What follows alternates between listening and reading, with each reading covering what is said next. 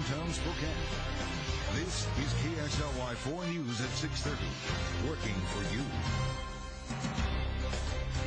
Good evening. Thanks for joining us. I'm Nadine Woodward. Spokane Police Department trying to keep burglars from breaking into your home by giving them a chance to go straight.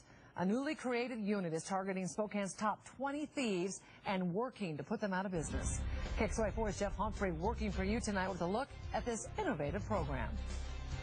By now you've heard about the revolving door in our jail where crooks committing property crimes are getting arrested over and over again, only to be released while awaiting their trial, and in the meantime going out and finding even more victims. Well, now the police department is trying to put a stop to all that spinning with a little one-on-one problem solving. Antonio Moore has been identified by the Spokane Police Department as one of our most prolific offenders. Something really unusual happened in Spokane Superior Court earlier this week when uniformed officers showed up and lobbied the judge for the highest bond possible on 19-year-old Antonio Moore. We are asking that the court hold Antonio Moore in custody until he receives the needed services to correct his actions.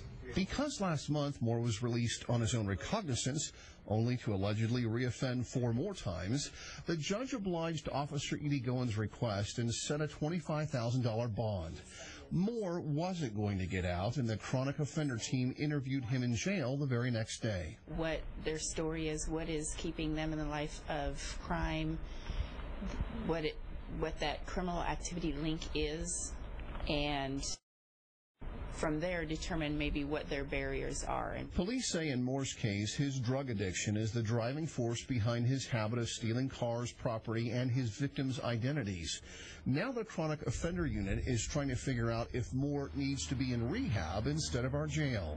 And from there we can call someone and connect them to someone that can sign them up for medical insurance, which is a huge factor when they're entering treatment facilities. Police are also working with Spokane's faith-based community to get these convicted felons jobs and housing, driver's license, and legal modes of transportation.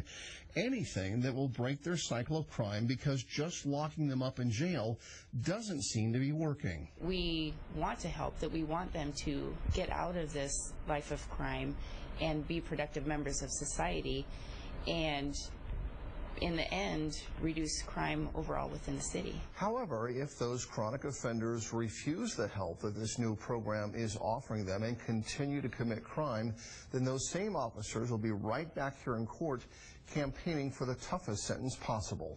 Reporting in Spokane, Jeff Humphrey, KXLY 4. And we'll keep you posted on this program and also how it works, so stick with KXLY 4 News, working for you. Spokane.